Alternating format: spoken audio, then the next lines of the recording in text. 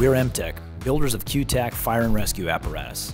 Follow along as we document the construction of our Type 6 demo truck build.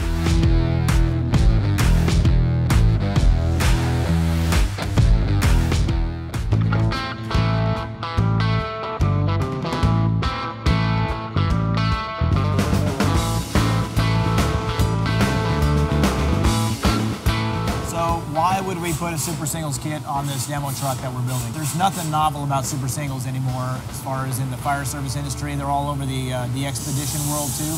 There is an element of the look of the truck when this kit is installed, and it just looks better. And we get much more attention on a vehicle when we drive it down the road with this kit versus a stock look. So when you're thinking of a demo truck and how it's going to be used, we do want a little bit of flash, and that just being honest about that. However, in an off-road situation, there are quite a few advantages. You've got increased angle of approach, increased angle of departure. You eliminate the dual rear wheels, so you have less chance of rock or mud or sand getting stuck in between the tires. More surface area on the tire. From a disadvantage side, you're raising the vehicle, so you're raising the center of gravity, and also the tire wear is not that great. So I think it's rated for 20,000 miles. We've had customers get 5,000 miles on a tire that costs $1,000.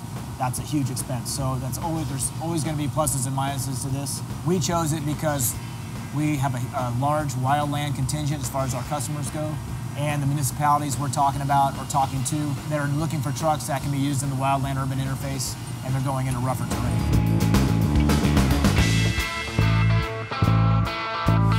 The super singles kit we use from Buckstop. We ordered it with the Continental MPT-81. There are other tires on the market that are wider, and honestly they have less aggressive tread. They look better, but they don't have the load rating of this. So this is required to deal with the load that you're going to get on a Type 6 truck. It's a 19,500 pound GVWR on the chassis. You got to have a tire that can handle that. So this Continental is what we use, and it's very much an industry standard. Really aggressive tread pattern. The advantage is off-road. Obviously, you're going to get more traction. You can air them down a little bit. This is Chuck. Chuck's one of our installers and kind of our key shop foreman and skunk works fabricator. So Chuck was the first one to put on a super singles kit here. So you've got a lot of experience with this kit. What is the hardest part about putting this on, and what part tripped you up in the beginning? The hardest part, I would say, is getting the springs in. They're long, they're big, they're heavy. Having to move your axle down to the right areas to get that thing slid in to just the right spot. Yeah. It's not easy. Yeah. And how long does a typical install take for the whole thing, including fender flares and all that? It probably takes a good 16, 20 hours. Okay, all right. So if you're a first timer doing this, you're doing this at home, probably gonna figure in 2 to 3 days for the kit, right? Depending on the equipment that you have to work on it. So, great. All right, I'll let you get back to work. Thanks, Chuck. Thank you.